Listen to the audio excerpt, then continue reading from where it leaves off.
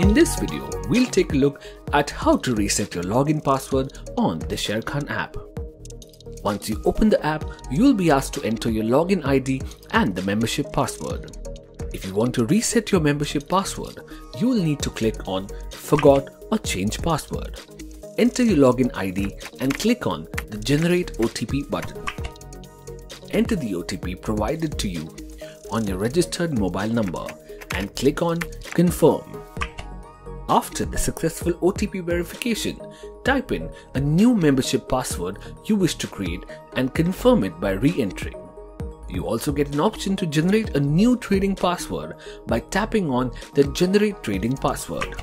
An important information to take note of: membership password will expire every 30 days for security reasons, whereas trading password doesn't expire. You can click on the Password Guidelines button to view requirements for generating a new password. Once done, simply click on Submit and your password will be reset. Type in your new password and log in on the Sharekhan app. Investment in securities market are subject to market risks. Read all the related documents carefully before investing.